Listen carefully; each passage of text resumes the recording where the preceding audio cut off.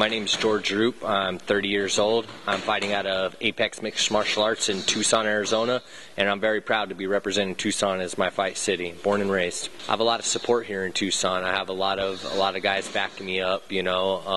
I can go anywhere here and train in Tucson, and Apex is the place for me. I have a lot of great training partners. My Double Dragon, Ed West. Me and him are always in here mixing it up, and you guys look for him on the next Bellator season 6. He's going to win that belt. Third time's a charm. He's going to take it to these guys. I love being here from Tucson. I love fighting at Apex. It's a great family atmosphere, and we just get the job done. We build champions here. It's proven time and time again. You got all these guys in the big show. You got Eddie Arismendi in the M1 show. You have Ed West in Bellator. You have Chad Griggs in the UFC. You have George Roop in the UFC. And you're going to see a lot more great fighters coming out of Apex Mixed Martial Arts and Tucson as a city all in general. We have a lot of talent here, and we're going to show it. The tough experience was, it was a great experience for me. It really catapulted my skill level to another, to a whole nother dimension. I was very green coming into the Ultimate Fighter show, and I've just improved by leaps and bounds, and it really shown me what it takes to be, a UFC fighter and just a professional mixed martial artist in general. I definitely grown a lot more since I left. There was a lot. It was hard to really grow inside the house just because all of the antics. It was definitely like the Junie show. When I was inside the house, so I definitely feel like I've definitely grown more outside of the house. But just competing at that level and knowing what the UFC wants and the caliber of fighter that the UFC wants, I really feel that's helped me prepare and train for these fights and just make me really grow as a fighter. And I'm here in Tucson doing my thing, and I have a great camp behind me that's really helped me succeed and be successful.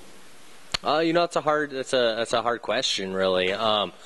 Do I feel like I won the fight? Yeah, I feel like I won the fight because at the end of the night, I did more damage than he did, and he was just scared, pretty much. He wanted out of there at the end of the night. Now, did I win the fight based on the scorecards? Hard to say. I would have called it maybe a draw. Maybe even I felt like I won a little bit. I just left the first round. It wasn't decisive enough, and that's what I'm going to have to do in my next fight. I'm just going to have to make sure I win every single round decisively. My last fight, he won the second round, definitely, I believe.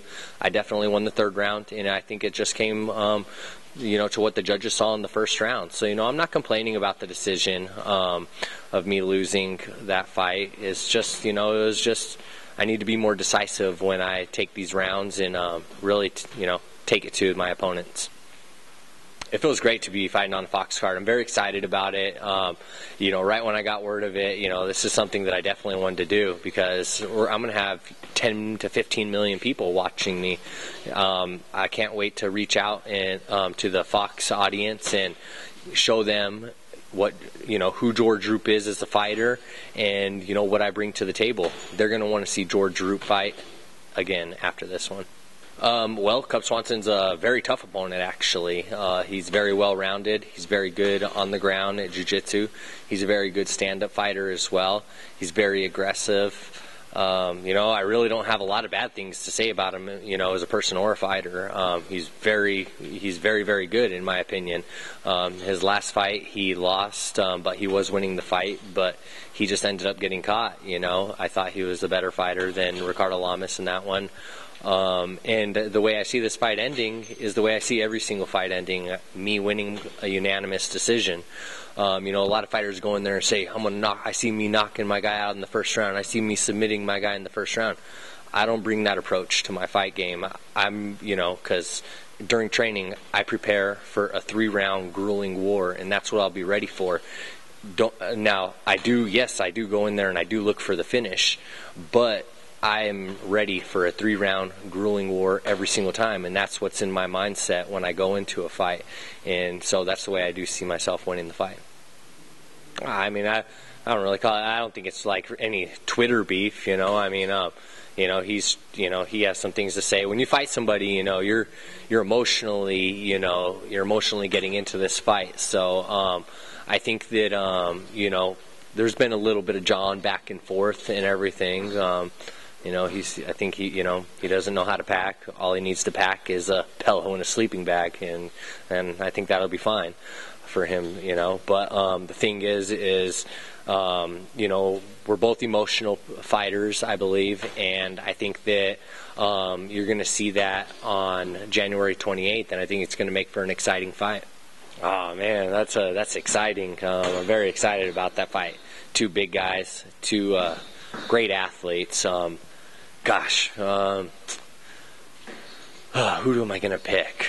You know, I'm gonna go ahead and go with Overeem, and I'm going with Overeem because I believe he's more experienced, and that's why I'm gonna go with Overeem. The fight could go either way, you know. For heavyweights, it's either gonna be, you know, quick knockout or 5 rounds of hugging. So, I mean, I'm gonna give the edge to Overeem, definitely because of experience. And let's not, you know, forget about the co-main event too, because I'm very excited to watch that one too. You got two, you know, very emotional guys going in there with Nick Diaz and Donald Cerrone, and I'm super excited for that fight. And you know what, man, I'm gonna pick Donald Cerrone just because he's hot right now and everything. I love Nick Diaz as a fighter as well, but I just think Donald Cerrone is, you know, he's riding a real, you know, his confidence was real high, you know, and I think, you know, he's kind of plateau. He's like reached his next plateau. He's kind of gotten over that plateau, as I should say, and that's going to be an exciting fight. I'm sure you guys are excited for it too.